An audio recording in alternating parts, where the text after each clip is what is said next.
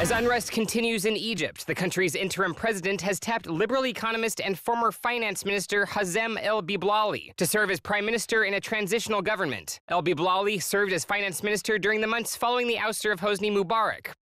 His appointment came as interim president Adli Mansour, and the current military leadership laid out a 6-month timetable for new elections and called for amendments to the constitution. Meanwhile, supporters of the Muslim Brotherhood and ousted President Mohamed Morsi remain defiant after more than 50 protesters were killed in clashes with the military. Soldiers say they fired only after they were provoked by violent Muslim Brotherhood supporters.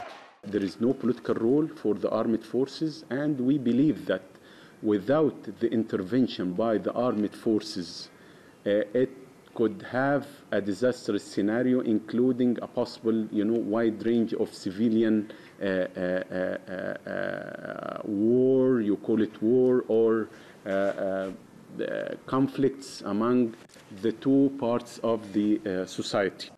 The United Nations top human rights body urged Egypt's interim leadership to investigate any acts of wrongdoing by members of the security forces in the wake of Monday's bloodshed in Cairo.